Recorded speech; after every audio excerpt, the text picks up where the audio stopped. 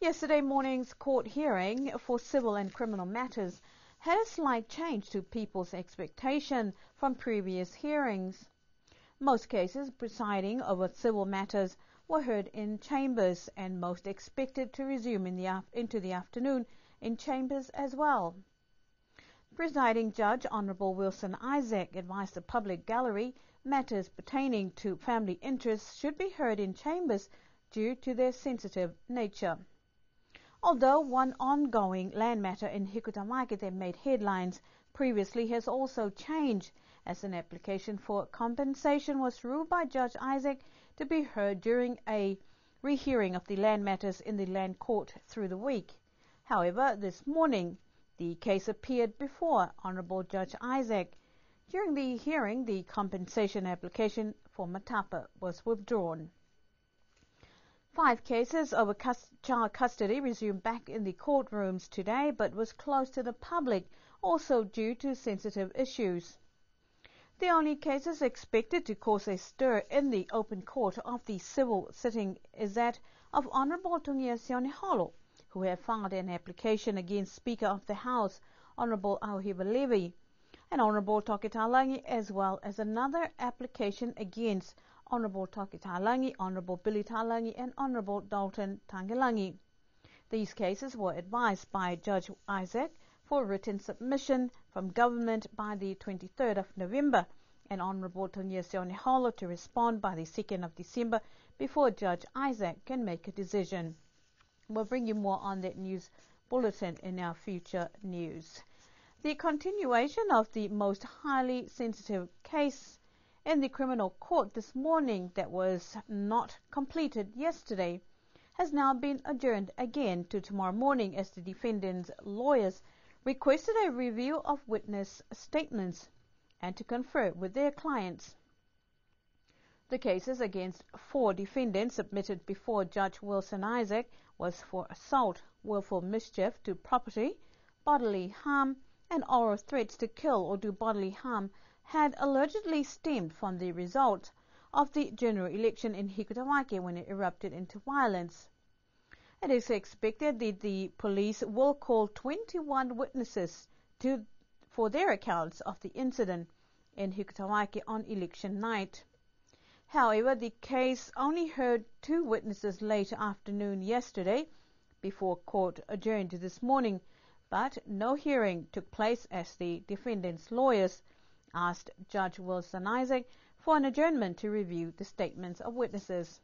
The case will continue tomorrow morning. Private sector development continues to increase to the delight of many as New Chamber of Commerce established $300,000 worth of funding to expand or start new businesses. According to business advisor Elliot Curtin, the idea behind the initiative to introduce a funding mechanism for people to apply to is development of the private sector and the island. I think most of the businesses that apply will probably look, traditionally, from my previous experience, they generally will probably look between about the $10,000 to $20,000, with occasionally getting a smaller one and occasionally getting a much larger one. But most businesses need some capital. Often, if it's a new business, often they need some capital funding to help buy the equipment they need to get up and running. For some existing businesses, it's often about having some funding to help them take that next step forward, and that might be some working capital as well. It's designed to grow the private sector, so it's not competing with Niue Development Bank, but it's to get new additional businesses up and running where they might not have the security to currently get a loan, and to get existing businesses to expand. So it should complement the funding that's already there, but finance is one of the key restrictions, things that stops a business from starting. And so far, since you put out the advertisement, has there been any response from the public? A lot of response. So a lot of businesses came and talked to the Chamber about a year ago when it was first talked about that there was going to be funding, and since I've been here, I've seen a number of them. But in the last, I think it went out on yesterday, so in the last day or so, there's a lot more interest. People wanting to find out, people want to talk kind of through what their ideas are. And for us, it's very much about talking with them about their ideas and then helping them take it through to doing some business planning. Elliott said there are a few things people need to do, and Niue Chamber of Commerce can assist with the process. I suppose for a commercial bank, and to be honest, for the development bank, they have to make sure they get repaid. So they're looking for security that's greater than the money lent, so that they know if anything goes wrong, they can still recoup their funding. We'll be able to take a little more risk than that, and that's what the funding was designed to do. It's designed to actually help those people that don't have the security, they don't have the land or the house or whatever, and so they don't have the assets. So if they can't really go to the bank and ask for that funding. With us, what we'll look at is will the business succeed? Do we think the business will work? Does Niue need the business to be started? And if all of that is kind of a yes, then that business will probably get funded, even if they don't have, the assets or security for it. We won't require that.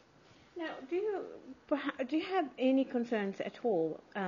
Obviously, you would have received reports from how businesses, or a lot of businesses happen or develop through the years here in Niue, and not just businesses. You look at the government projects, the funding is finished in the first couple of years or first year, and it stops. Are you concerned about that at all, that might happen? Yeah, I've seen it, and I've also seen it right through the Pacific. I think if we can actually, one of the challenges for Niue will be getting people to think about being in business, and I think this first stage is increasing people's understanding of what it is to run a business. And if we can increase the number of people that want to be in business, we'll naturally grow the private sector.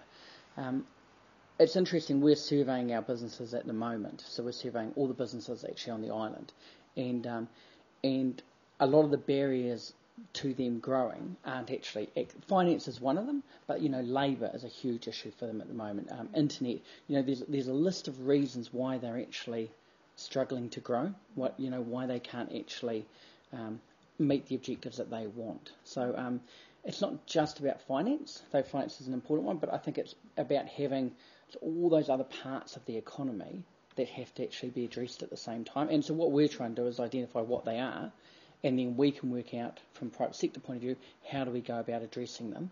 And the truth is a lot of them have to be addressed by government, but by the private sector working with government to work through them.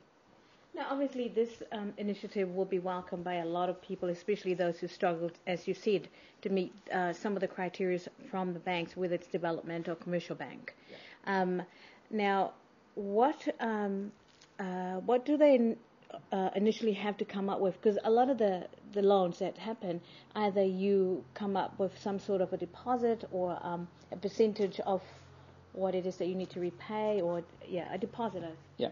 I suppose the key for us is a business plan. So we'll actually, as a chamber, we'll sit down with people, help them write out a business plan, and it's an important part of working out whether it's viable, whether the business is going to make money.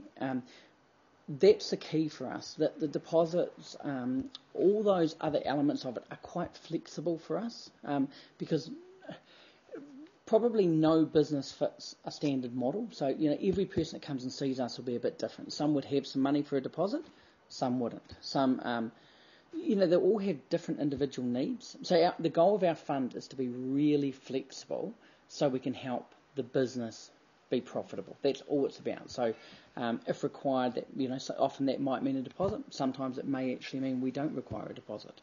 Another program Elliott and his team have established for Niue government is the Youth Employment Scheme, which is expected to employ 30 students to assist businesses through the Christmas period, as well as the Employment Attachment Scheme to help businesses take on a new employee. Niue is about to develop a policy that will look at mainstreaming gender issues. Niue does not currently have a specific policy on women, and there are no formalized processes for taking gender issues into account. But with assistance from the Secretariat of the Pacific Community, a gender policy will be developed that will hopefully address these issues. An individual from SBC is on the island for 2 weeks to gauge what issues arise in trying to develop Niue's very first gender policy. This week's talks and meetings are in progress. That is a good start to working on drafting the policy that will be further discussed. We'll bring you more on this news bulletin in our future news items.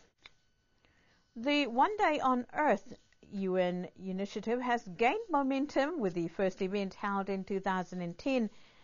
10-10-10 was a digital contribution towards the World Time Capsule.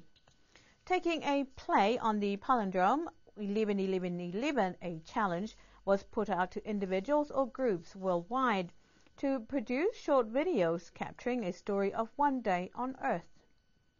The challenge being that everything was to be filmed on the 11th day of the 11th month of 2011. So last Friday, 11 young and enthusiastic Niueans took up the challenge to produce a contribution with a Niue twist towards the One Day on Earth initiative. The concept was to get 11 people to do 11 things on the 11th day of the 11th month of 2011. A range of activities had the group up at the crack of dawn to the marketplace for breakfast, raising the flag at the police station, witnessing Niue Primary School Friday morning assembly that had a Christmas vibe to it, cycling to the wharf, a short song and dance routine at the airport field, trekking down to Tongo, tree planting at Uluwehi, an excursion to Palaha Cave, a short stop in Niue High School, sneak peek at Las Vegas night, and finally dinner at Talos to wrap up what was an exhausting but fun day on the Rock.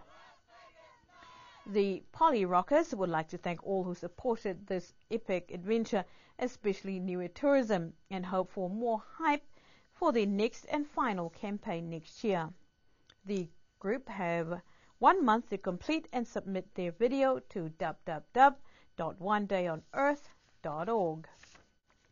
And to end our news bulletin for tonight, Niue Rugby Union has selected 14 players and 3 officials to represent Niue in the Oceania Furu Cup to play in Papua New Guinea. The 14 players will join 11 players in New Zealand next week to travel with management to Papua New Guinea. A representative from Niue Rugby Union said they are looking forward to the tournament that Niue won in 2008. Niue Rugby Sevens team is also getting ready to depart this week for the IRB Gold Coast tournament. They will face tough competition straight off as they face well-known international ranking teams. Set to be highlight for Team Niue, they will face the might of World Sevens champion New Zealand, Fiji and Kenya in Pool A. The tough competition is set to give Team Niue a good run, but one representative from NIU said the team can only do their best. We wish them all the best in Brisbane as well as in BNG. That's our news bulletin for this evening. Good night.